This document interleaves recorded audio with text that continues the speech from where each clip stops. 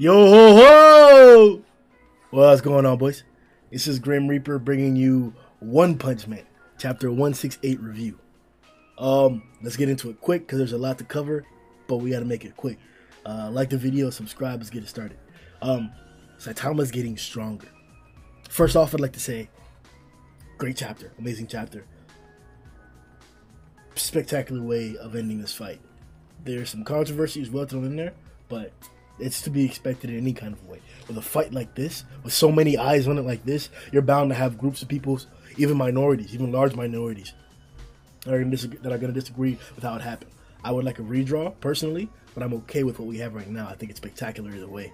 I'm not expecting it, so whatever happens, happens, but amazing job. And I think it's fair to say Saitama versus Garou was the best fight in One Punch Man. And probably one of the better fights that we've had in all of manga, probably in the last 5 years. It's to be said, you could expand that more so. We could talk about a bunch of different things, but let's talk about One Punch Man. Saitama's getting stronger. This is a huge point of controversy, a huge reveal, a crazy detail that's just been dropped to us. This is important, this is big, because the assumption that most individuals have coming into the story of One Punch Man, not only just reading the title, but even getting into it for quite a while, personally, this is the viewpoint that I had. The understanding is that Saitama isn't getting stronger, that Saitama is, his power level is unknown. This is why also sometimes people confuse the Saitama's character archetype with being a gag character. Because it seems to be that he just beats every single obstacle that he encounters. But the reality of the case is, once you actually read One Punch Man, and, I don't know, maybe read 20, 30, 40 page chapters or whatever, you start to really understand, and you get it, you get the first hints of it in the beginning, in the first 5 chapters. But once you continue reading, you start to understand that it's not that Saitama's a gag character. We just haven't met his match yet. Case in point, the entire reason for his, or at least in the beginning of the storyline, his entire cause of being, his great desire, what he's wanted for so long, a good fight. It's now that we're seeing that it's not so much that Saitama doesn't have a high limit, or doesn't have a limit whatsoever, like the gag crew or theorists believed. We've just reached it, and it was at a point that was unexpected in both good and bad ways. My personal viewpoint in the bad way, and I'll explain the good way as well. Well, the good way is easy. People didn't think that Saitama was going to be able to rip apart Ayo, not one-handed like this, or even before that, being able to tank a gamma ray burst attack like that, ridiculous. Like, those are feats on that side that maybe people would have expected, but wow.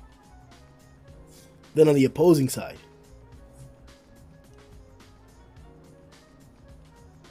I thought Saitama's power level would be much higher than this. Like, and it's not even necessarily where it would be, like what feat you would need for that. I just thought that it wouldn't be Garou who would show us how strong Saitama is, for the limit of his power. Like, I didn't think that. And to be honest, throughout the entirety of the fight, if you reread it, there aren't that many moments where it feels like Saitama's being overwhelmed. It seems like he's in control, he's aloof, and has the leg up in the fight the entire time. Even being hit by the gamma ray burst. And that's what happened. Saitama comes back after the situation happens where Garou radiates and kills damn near everybody on the surface. And then we go to the scenario where Saitama shows up and finds Genos' core. Or gets his Genos' core thrown at him. And then he's enraged. At no point while Saitama was enraged did I feel that he was being matched or overwhelmed. And that's what this graph is addressing, or I guess implying, if you look at it. it's literally implying that at a certain point Saitama and Garou are damn near even. On page 17, it definitely shows that. The black on this line graph, which is a time and whatever the variable you want to measure. Yeah, Garou and Saitama's lines are damn near on top of each other until they start to separate more so and more so and more so. I don't think there's any way around it. A line graph, like, you don't have translation issues with line graphs. If they're not labeled, which it isn't in this case, maybe, and that's really the only claim, but the line graph is pretty straightforward. And I don't want to accept it. I don't want this to be the case. But I think we have to talk about what the reality is. The reality is that in this fight, Cosmic Garou, at a certain point, was just below Saitama's power level. Then Saitama decided, or proceeded to expand upon that difference. His power level, the exponent of his growth, was much larger than Garou's. Much, much larger.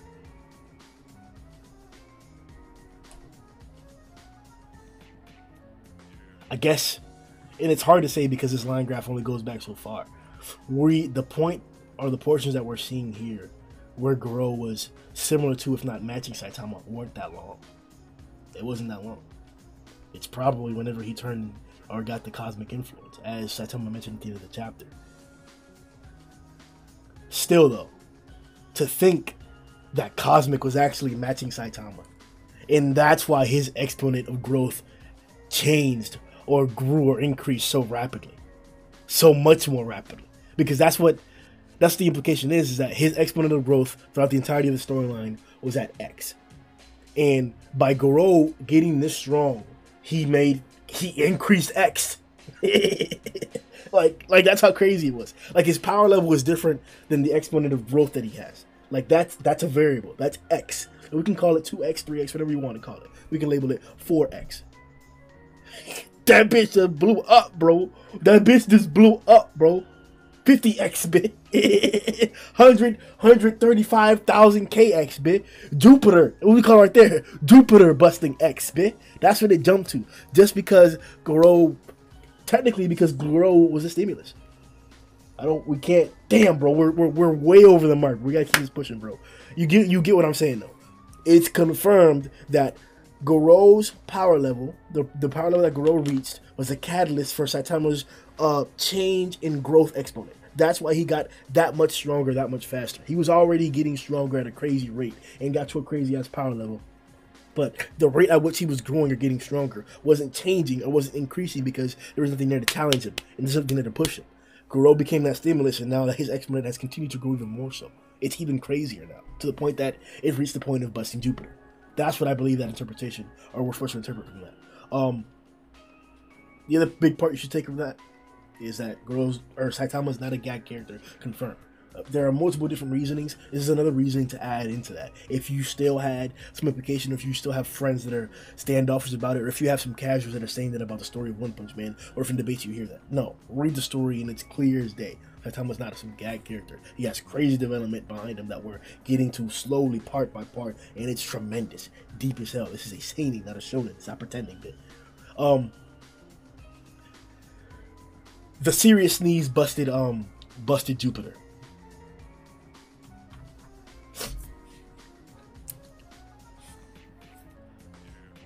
One does a really good job of like leading into the whole there was nobody left to challenge him or to see his growth. There was no longer anybody left to measure what level Saitama's strength had reached. Again, more of a declaration that Garou was a catalyst of seeing Saitama grow. But this serious sneeze, it's obvious that the serious table flip and this serious sneeze are things that may have happened in the webcomic that are being translated or put in position here. I don't think the rest of these attacks necessarily, the serious punch and the normal punch series don't necessarily like seem to correlate, or these seem to be gag attacks. Like coincidentally, he sneezed and they were so strong that it's just like that, and we're gonna name it a serious sneeze. That's what it seems like this attack is. But the serious punch or a normal punch, for example, or consecutive normal punches seem to be straightforward, more uniform or more congruent with the rest of the attacks we see in the series. Even Fura Uglies like quirky forearm caving punch, like calling out what his attack is gonna do, and naming it that. Like that's clever, but that I think that's more tolerable or cooler, if I'm gonna say it, to me personally, than a serious sneeze. And I know, like I said, it's in webcomics, so we're paying homage to it, and it's there. I think the vast majority of the community sees it as that, sees it as paying homage, and they enjoy it or like it or look forward to seeing that, or we're looking forward to seeing these attacks show up in the manga, being reiterated to their exactitude in the manga. And I can definitely appreciate that, and there's nothing wrong with that. And like I said, it's the majority opinion in my personal belief. I just have a different opinion. Either way, we're talking about the sneeze that busted Jupiter, and this is crazy. This is crazy. Not only does this shut up the conversations about Goku and Saitama, like stop talking to me, it also shuts up the conversations about Superman and Saitama. You now have to go to variants and other comic versions, non-main DC storylines, to find a Superman strong enough to compete with Saitama right now in his casualness. Like, let's stop pretending. All right. For a while now, we were at the scale, if not surpassing the scale, of top tier One Piece characters. We're now past that. We're now completely past that. Like, even Bleach characters are starting to pale in comparison to at the minimalist top 3 in regards to Garou, Saitama, and Blast. But boy, this is a whole different. Not only do we have questions, because whenever the Earth Cutter occurred in the Tatsumaki versus Sairochi fight, we saw the consequence of the tidal wave and all the things that happened. I would have liked to see more because I would expect more, but that was good enough, and I enjoyed it. I would like to see what the aftermath of not only him busting Io throughout this fight, but then doing this to Jupiter. What the hell? Like, I haven't seen a scenario. Like, I watch a lot of videos, I read up a lot of stuff about space, you know, it's interesting to me. I haven't seen any type of scenario entertained or even theorized about what if something hit Jupiter like this and dispersed this much gas. Like, I don't know, bro. I don't know what happened. I would love to see some big YouTuber or some of the big scientific or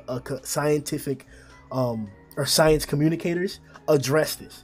Especially like Kyle Hill from I forgot the 2 channels that he's done, like Nerd or something like that, or one of the other ones that he's done. But I would love to see his take on this situation here in One Punch Man, and I might actually try and get the community to go and spam his videos to get him to talk about this. What would happen if somebody busted Jupiter like this, bro?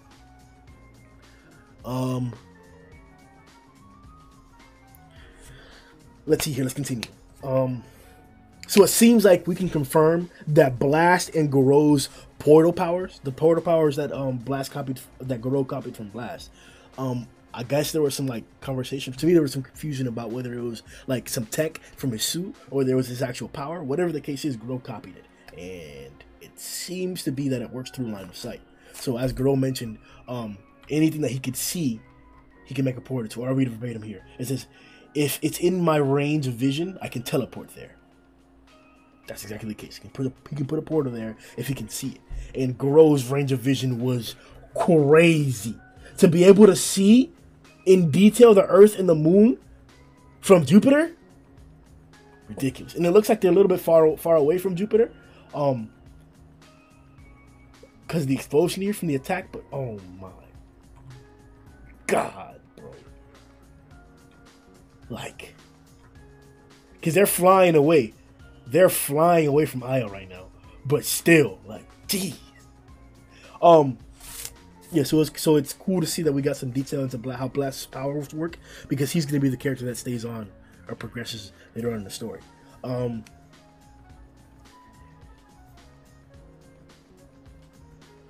We got some strong development or some more detail into what Saitama's morality is. So we kind of knew that he wasn't. We kind of knew he wasn't going full power because he was on Earth, but we didn't have that to be the exact reason. We didn't know that was confirmed until a few chapters ago, where he was letting loose, and it's not even there that he said it. Like, He was talking about letting loose on Earth, I believe. No, it was on Jupiter or Io that he said it. But still, he was pissed. He let off a serious punch that was probably gonna bust the Earth on Earth. So maybe it isn't fair to say that Saitama was holding back because he was on planet Earth. maybe it isn't fair to say that. Either way, the fact that Saitama told Garou after he was down and defeated, basically, that because I'm a hero and I do this, I'm bad at this, but because I'm a hero, I'm not going to kill you. And because of Tario. To me, the fact that he's a hero, even though he's having this moral dilemma about herodom, is the bigger and more important factor going on here. Yes, the whole Tario thing awoke Garou to Tario in the reality of the situation. And yes, it did. It is the catalyst as to why Garou tried and succeeded in teaching Saitama time travel. I think, and we'll see, because his development could be changed, it could be readdressed, especially like how Blast and the boys are going to be readdressed. He could lose that development. But as for right now, I think it's still fair to consider that Saitama's having doubts about his hero journey. Like, he's losing confidence because of his failures, and it doesn't have to do with strength. Because, like we saw in the King conversation, that these are problems that strength just it won't resolve, it won't fix. So I already said it. That's the whole reason behind him mentioning Tadio or whatever, or the effect of Saitama mentioning Tadio to Garou and turn into that. But it shouldn't be lost on us that Saitama's doubting his hero journey, and there are more things that he needs to improve upon to be the best hero, not just the strongest. So in the conversation that Garou has with Saitama, he admits that he was given power. And I'll read the phrase where I'm deriving this definition from.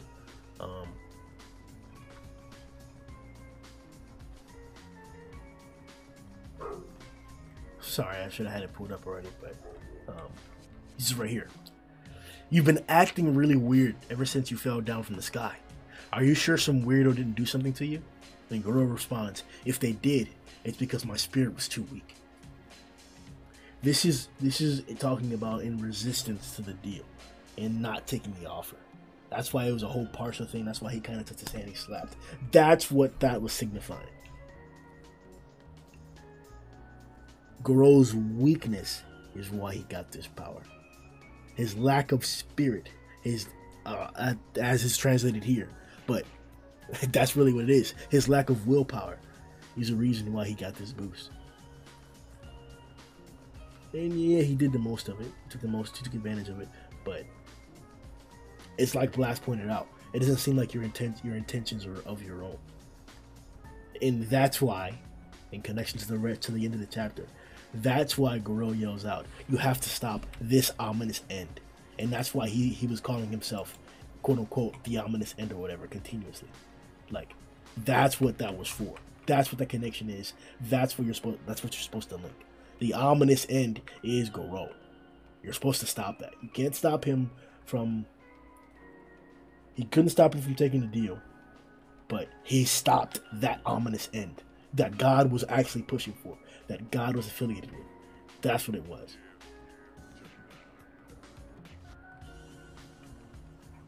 Man.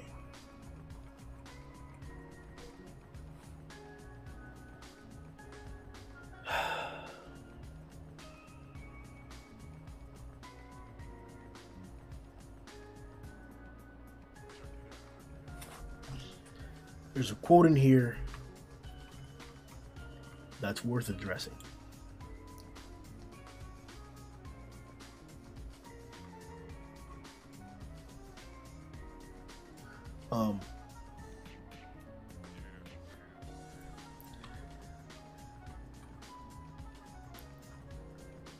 It's in regards to Saitama and Garou clinging to support. I'll read to you the quote here verbatim. Now, the one I wanted to save first by changing the world. Because of me, you wanted to save him? You weren't just clinging to him for support?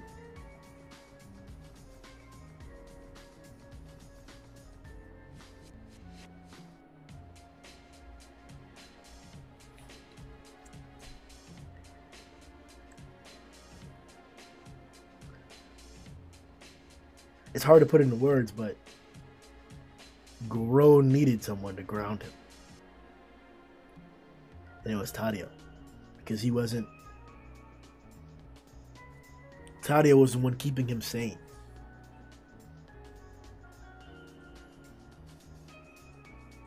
And then you see Saitama.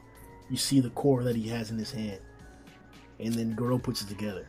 Is that what you're doing too?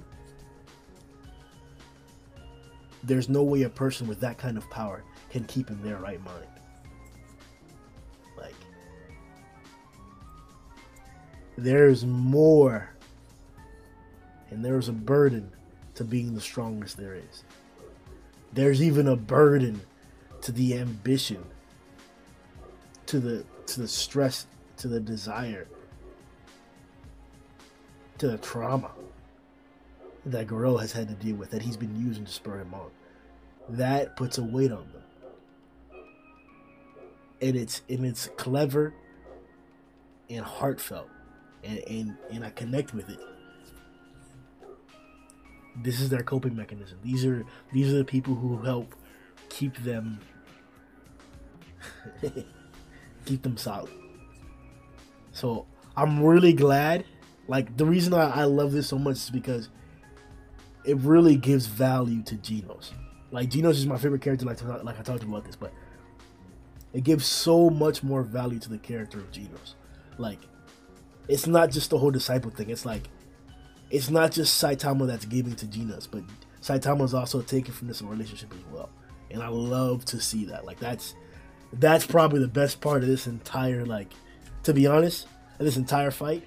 The fact that Saitama needs Genos just as much as Genos wants to learn from Saitama.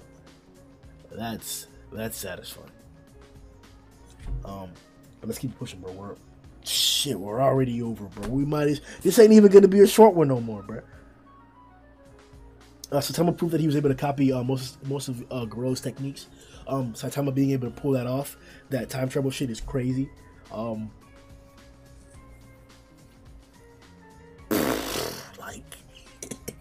I don't know what this says about the future. Does this mean that Saitama has the ability to learn powers? And I'm not talking about copying, because obviously his copying was just pulling off the same feats that Garou was pulling off in different methods. I'm talking about the fact that he was able to use this magical power or whatever. Like, is he gonna be able to use magic now? Or like, is there like some type of secret like ability that Saitama has now? Like, I don't know what's going on here. I mean, that whole Phoenix space thing, interference, was weird, but I don't think that's the same thing. That is magic, but I don't think it's the same thing that's going on here. Here's the important part. So,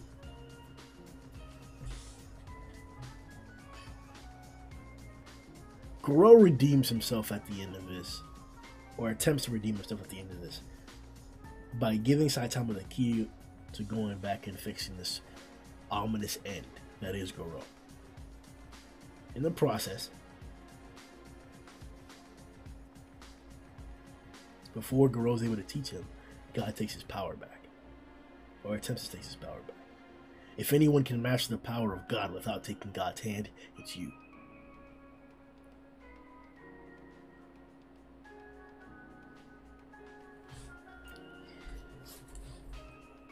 There's a biblical story, the story of Sodom and Gomorrah, where, because this city was so sinful and disobeyed God, they were going to be destroyed. And there was not a single good person, not a single good soul in that city besides this individual and his family. So they brought him out. 2 angels came to do God's will to destroy the city. And they tried to get this individual out. They got him out. He didn't want to. He was reluctant, but they got him out. And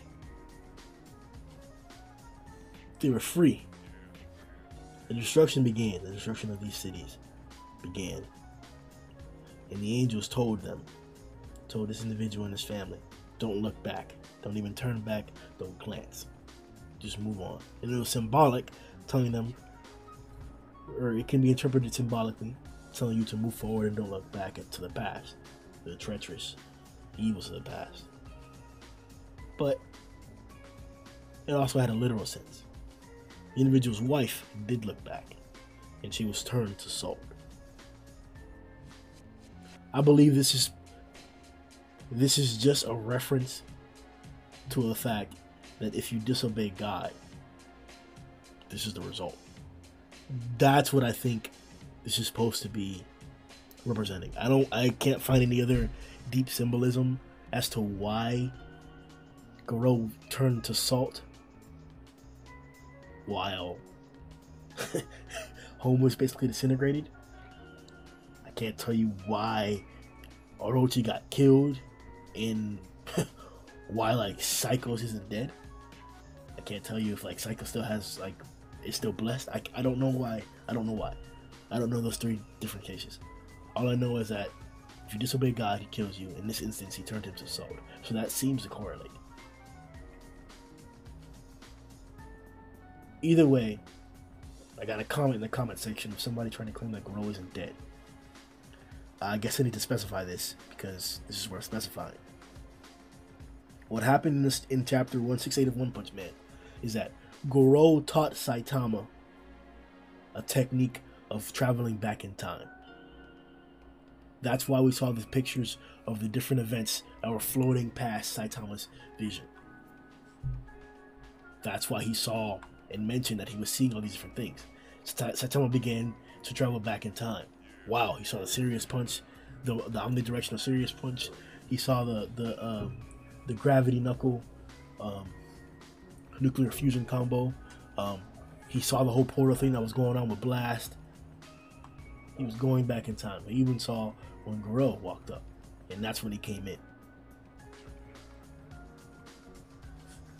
The reason why Garou is dead is because he turned to salt, and that's in that continuity. In that sequence of events, that's what happened to Garou. Saitama's the only thing that came back, along with the core. They came back. I don't know why the core didn't fuse with the original or the component that's here. But that's the difference. Because Saitama fused with the individual or the present Saitama, he's back. And this is a new existence. The other future did not occur. Saitama's in the current, a different timeline. But in the timeline that the Saitama came from that fused, Garou died. He turned to salt. So yes, that was that ominous end. Saitama did see that ominous end. And then he went back in time to stop that ominous end. That did happen. All those events did happen. All the heroes on the surface did die. They are dead. But now, Saitama arrived right before he irradiated all the individuals on the surface and clapped cheeks. He saved the day. He came on time. He gave him the opportunity that Saitama missed. So there it is.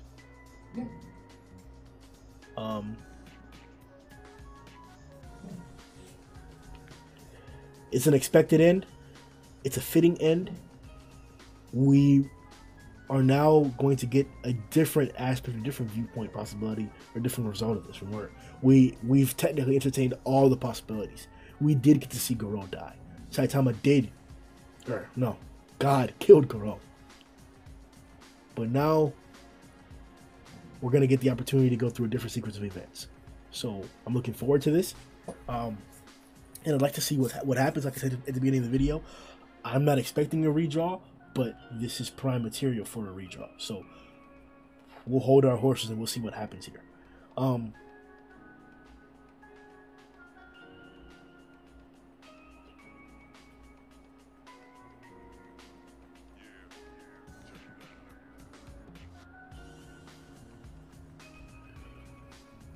We already talked about like the Phil Fusion thing. I guess we could talk about Saitama not remembering what happened. Him just remembering the gamma ray burst. But then him saying like, "Oh, you're alive, Genos?" Like, ooh, we'll see.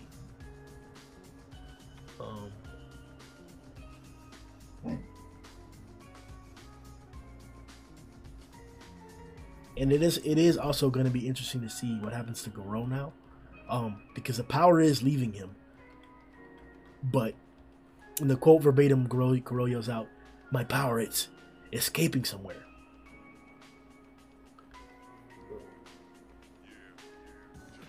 We don't know if he's going to turn to stone here. Does it look like it? Hopefully not. Or excuse me, turn to salt here. But we'll see. Like the video, subscribe. I didn't want to go this long. And the podcast is going to be packed. So stay tuned for that. That's where we're going to go longer. But I'm trying to get these reviews to be down to 10 minutes. There's a lot to talk about doing this greatness, man. Yo!